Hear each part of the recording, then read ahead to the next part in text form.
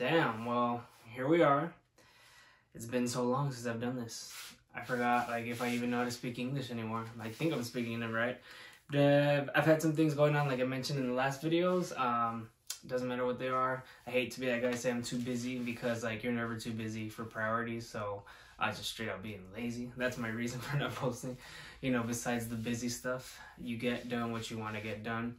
Still have time for powerlifting. Still have time for school and eating and making money. So there shouldn't be an excuse to make videos like they don't even take that long. So we're back into these videos. This is what I'm saying. No more excuses. Because that's what I was doing. Lately, I've been doing high bar. That's just boring as hell. Because I want to do some low bar.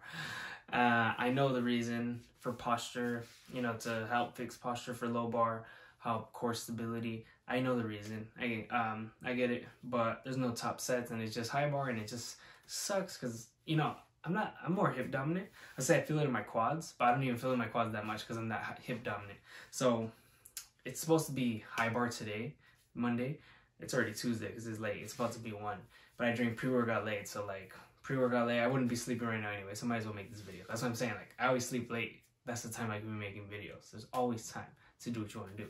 So what I was saying is high bar should be Monday, which I did Monday night, and then I did bench, which should be tomorrow. But, you know, due to time constraints throughout the day, I just do, like I've always done before I started with my coach, just like compound lifts, like SBD stuff, SBD or just SB or whatever, like BD. I do that and no accessories, or maybe some accessories, and I'll just spread the accessories out throughout the week, like 3 a day. So it was high bar paused, 315, 4x5.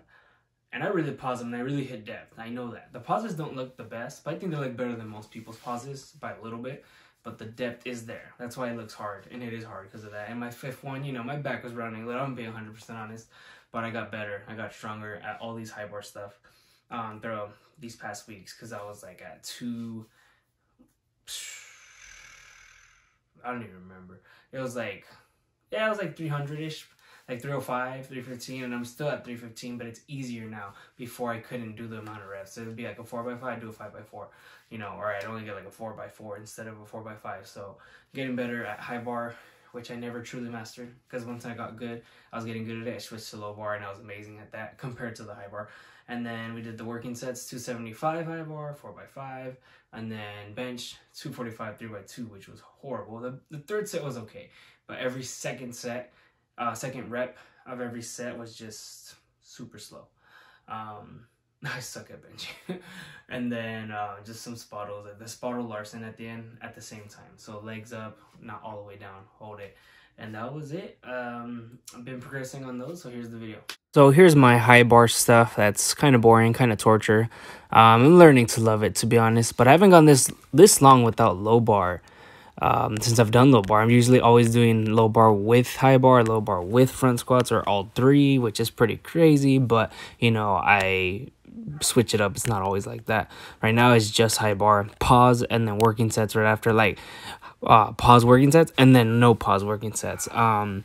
Yeah, I see this really working for translating to low bar. My coach is like, you know, he's convinced, of course, he'd done it before. I've never done it, but he's convinced that it's going to, like, low bar is going to be easy when we go back. I think the heaviest I had gone low bar was, like, 355, I'm pretty sure, or 355. That's pretty heavy. So 355, like, I know it wasn't 365. So 355 for, like, 3x5. Honestly, I forgot. But it was something along those lines. So I was telling him today, like, I wonder how, like, I'm going to forget how to do low bar. He's like, no, it's like riding a bike. You're not going to forget, obviously. And it was a joke. And I was saying, I wonder how 400 would feel, like doing low bar. And he was saying it'll feel better when you come back. He wasn't answering 400, just in general. It'll feel better, especially after doing high bar. This is a really messed up set. I think I just did first and last set for, yeah, just first and last set for the pause and for these. But these are really messed up sets. It's 275 4x5, but like honestly my hips are pretty dead. Like I'm that hip dominant that I feel it in my hips during low bar. High bar, not low bar. I know there's gonna be some people like, oh, you should feel it in your quads, you're doing it wrong. I'm doing it right. first of all. But honestly, I'm that hip dominant. Like when I do the pauses, I don't really feel it in my anywhere. Like hips a little bit, but on the working sets and no pause, I feel it in my hips like a lot of it, and it hurts just to hit depth. It doesn't hurt. It's just a little tax. It doesn't hurt. So you know, I'm pretty tired doing these, even though it's light. I was doing 255 4x5 for 2 weeks. It was at 275 for a while, and then it was low. It was light, sorry, and then it was like we're back to 275 and it's kind of heavy. So this is the 245 3x2, and this is the slowest second rep or any rep of all time. The bar went down a little bit, and I'm not joking. That's like me trying right there, and it looks like I'm not. I think the leg drive is on point, because if my leg drive wasn't, that would have fell straight on my chest. If it happened already with 245 to be exact, 3x2 last month, and it fell on me on on this rep, so that one, and then the next rep, the second rep, but it didn't happen today. So we did improve, but I mean, it's pretty damn slow. Bar went down again. These would not count into meet. My ass came up a little. It wasn't that obvious, but it did come up. I think that would be like the 50 rule, 50-50 rule. If your ass is 50% on the bench, it would count, but that's IPF, but I don't know. That depends on the refs. This is the last set. It was the best one. I wanted to show all sets because it's only 6 reps. That one was pretty clean. I wanted to pause a little longer, and I did. Might not look long, but that was the best second rep of the set. And I noticed on the second set, I like exhaled too fast. And on the third one, I held my breath until I was completely done with the rep, which can work depending on the person. I usually don't, but with bench, I really have to stay tight. And all of them, obviously. Some people hold their breath the entire set until they're done. The choice is yours. So I had a friend at school. He's like interested in powerlifting. I'm a kinesiology major, and we're all real cool. Like we all get along for the most part, except for one guy. There's just one guy I don't really like, but I don't really talk to him, so it doesn't matter. But this guy, I do like this guy. He was asking. I was telling him on Friday, like, oh, like we didn't swim too much because I have teaching aquatics on Friday, and we swim. And I was like, we didn't swim so much today. It's not gonna be so hard because I do front squats Friday, so powerlifting usually gets to me because my left hip hurts after we swim like 20 laps in the pool. And that's the last thing we do in the pool. It's not the first or middle, it's the last thing. And it's crazy because I don't really swim, it's just Fridays. And it's pretty hard. Like she goes a little hard on us. But I always feel my left hip for front squats, so front squats don't really go according to plan. And I used to do front squats right after teaching aquatics, but now I do them later on in the day, and it felt good. And I was like, it's kind of hard with powerlifting. Thank God we didn't swim so much today. It wasn't so crazy. It was fun, and it was like modified. And he was like, I have a question for powerlifting, because he works out. He's a beginner, and he said like, I feel it right here on when I bench. It kind of hurts. Does that mean I'm doing it wrong? Should I not feel it in my shoulders? Or he was talking about more of his, you know, it was more of his pec minor. And either way, it's an insertion to the shoulder, no matter what. So it's kind of the shoulder, kind of. Whether it's the pec minor or whatever part of the pec or the shoulder. And he was saying, like, am I doing something wrong? And I was going to answer, but someone else who works out for sure, but he's, I don't know how long he's been doing it. He said this. What depends? Are you doing wide grip or close grip? That's what everyone asks. The ones who think they know, but they don't know. It's like, you're doing wide grip or close grip. And I already knew what I was going to hear once he opened his mouth. Like, I just knew. I've heard this a million times. And he's like, I'm wider grip. So then my friend who asked me the question, he's like 5'11", long arms, and he's tall.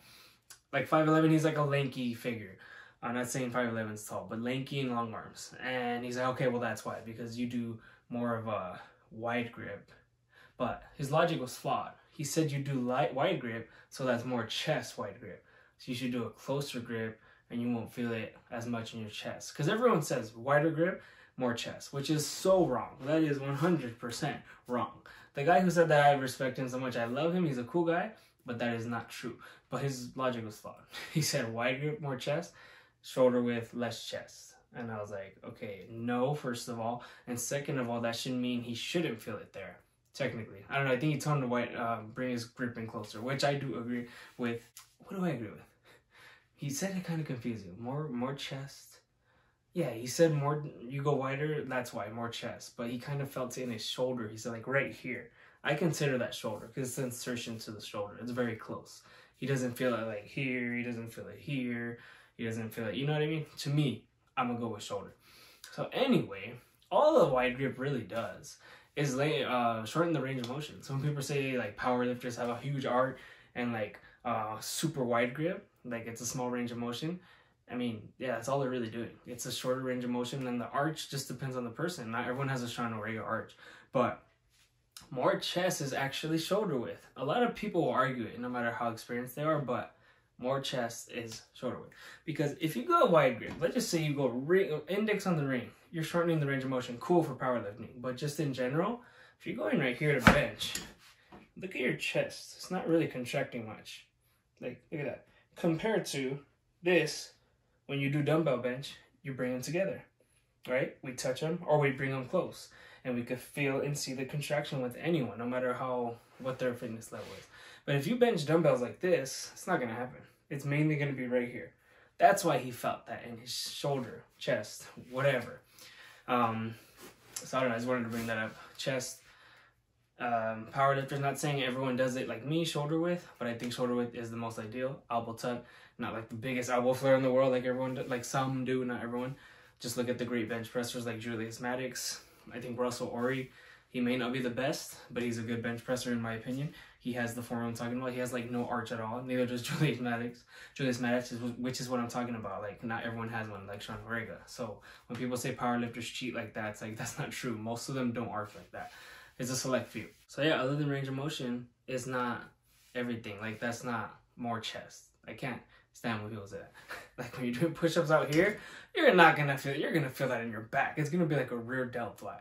Done it before. You'll feel it in your chest, but how are you gonna squeeze like that? You just can't squeeze. It's just not happening. No one can convince me. Like when you're doing flies, cables, bam, look at that. You're going right here. You're not going like that. Dumbbell flies, the same thing. So I wanted to throw it out. That's honestly the video. I wanted to end it there. That was just something my friend said. He was asking, I gave him an answer. Other friend gave a weird logic answer, but I don't blame him why he gave that answer. Just wanted to throw that in. I've said it before probably. But that's it for the video. Thanks for watching. For sure I'm going to do it. I said I'm going to upload another video this week. I'm saying it and I'm going to do it. Because I usually don't say what I'm going to do. But that is a promise. See you next time.